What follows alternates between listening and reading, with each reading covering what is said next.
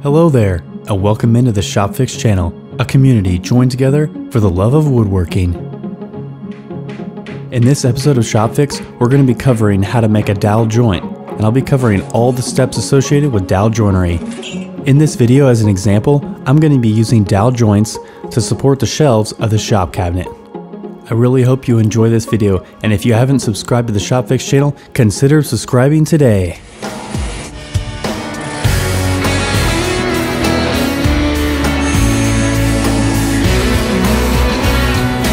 ShopFix, for the love of woodworking.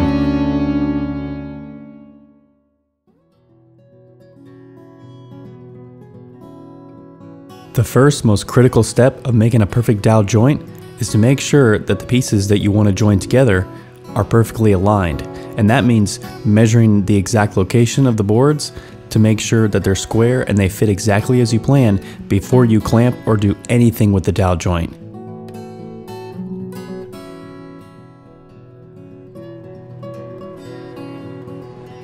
This particular cabinet is made out of cherry wood, and I'm going to be using it as a shop cabinet right behind my table saw stand, and I'm really excited for it. After you have the pieces that you plan to join together with the dowel joint all aligned and fitting properly, making sure that you measure twice to make sure that they're all exactly how you want them, you can begin to clamp them up. Now you can use any clamps that you think would be perfect for your application. The overall goal with this step is to get your boards that you plan to join together with the dowel joint clamped up with enough pressure to when you drill the hole for the dowel that the boards don't misalign. Now, another important thing that you have to keep in mind is that when clamping the boards up that you want to join with the dowel joint, you can't place a clamp over the area in which the dowel joint is going to be located, because you're going to have that as your working area. After you have these boards all clamped together, you can take a carpenter's square and make a line and measure exactly where your dowels are going to be located. Next, you'll want to locate the drill bit that matches the width of your dowel. You'll want to use some tape on your drill bit to indicate the depth in which you want that drill bit to sink into the wood. This way you get an accurate drill, and if you're doing multiple dowel joints, they'll all be the exact same depth.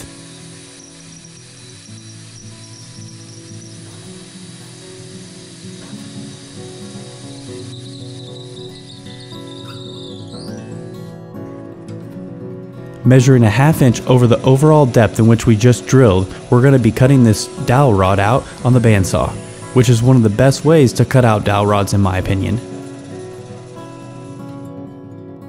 After applying wood glue to the outside of the dowel rod we just cut out on the bandsaw, I can place it into the hole and begin hammering it in.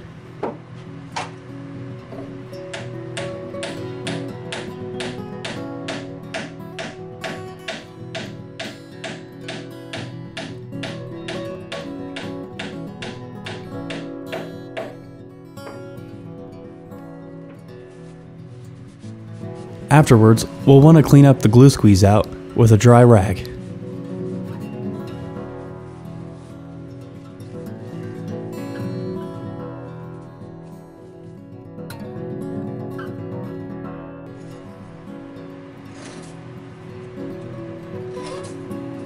Let's continue by taking a flush cut saw to trim the ends of these dowels.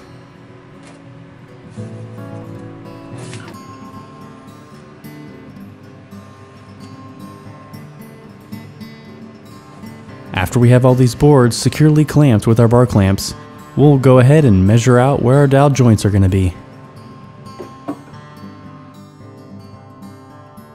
These are the supplies that have been used for this dowel joinery technique. Now let's drill a hole to the depth indicated by the tape.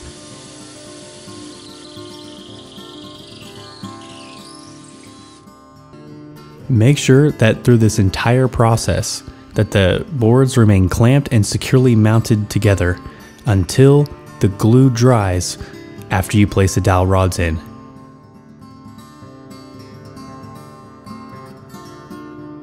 Be sure not to over apply the wood glue here, otherwise you'll get an extreme amount of squeeze out.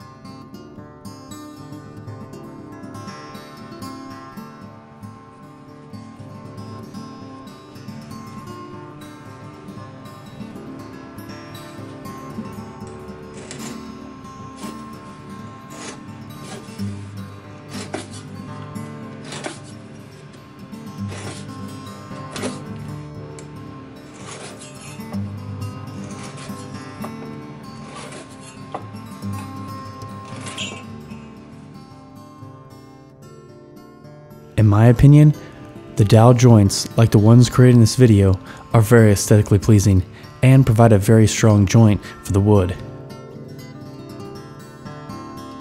If you have any questions about dowel joinery that I haven't answered in this tutorial video, please leave me a comment below.